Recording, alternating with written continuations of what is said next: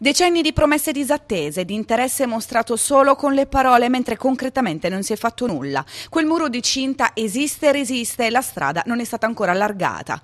I residenti del quartiere Pozzo Piano a Trani e i componenti dell'omonimo comitato, supportati da alcune associazioni, ieri mattina hanno manifestato. Un sit-in di protesta pacifico per chiedere al sindaco Amedeo Bottaru di mostrare interesse nei confronti dei residenti e dei commercianti del quartiere.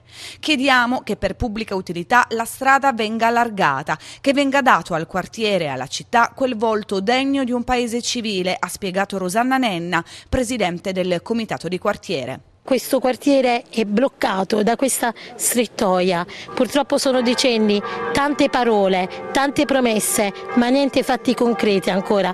Oggi siamo scesi qua per una manifestazione pacifica, vogliamo far sentire la nostra voce, a voce alta, perché vogliamo rendere questa città e questo quartiere più vivibile. Chiediamo soprattutto una cessione del diritto per pubblica utilità e magari anche un esproprio.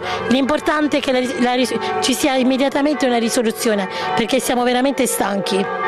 Andrebbe trovato un accordo con il proprietario del suolo, ha spiegato Fiore Resta, vicepresidente del comitato, con l'obiettivo di allargare la strada e creare un marciapiede pedonale sicuro e non dei paletti in plastica. Il problema principale è perché qui c'è un discorso di edificatorietà di quest'area adiacente, quindi si potrebbe fare un esproprio per pubblica utilità e cedere appunto, far cedere dai proprietari quest'area di terreno al comune, in modo tale da poter fare questo allargamento che ridurrebbe oltre non solo i problemi idrogeologici, ma anche creerebbe la fruibilità della città, perché questa comunque è una porta principale della città stessa. Per dire basta al muro della vergogna, i ragazzi di una scuola di danza si sono esibiti in un flash mob e per l'occasione sono state raccolte anche nuove iscrizioni di cittadini e residenti che condividono le idee del comitato di quartiere Pozzo Piano.